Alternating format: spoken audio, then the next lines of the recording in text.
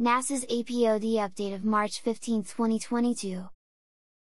A road to the stars.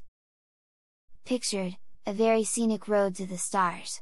The road approaches La Silla Observatory in Chile, with the ESO's 3.6-meter telescope just up ahead. To the left are some futuristic-looking support structures for the planned BlackGEM telescopes, an array of optical telescopes that will help locate optical counterparts to gravitational waves detections by LIGO and other detectors. But there is much more.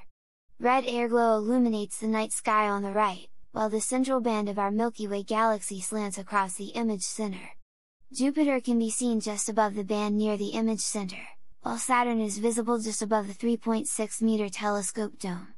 The two largest satellite galaxies of our Milky Way Galaxy, the LMC and SMC, are seen on the far right.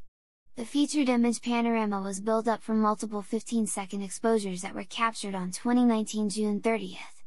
2 days later, La Silla experienced a rare total eclipse of the Sun.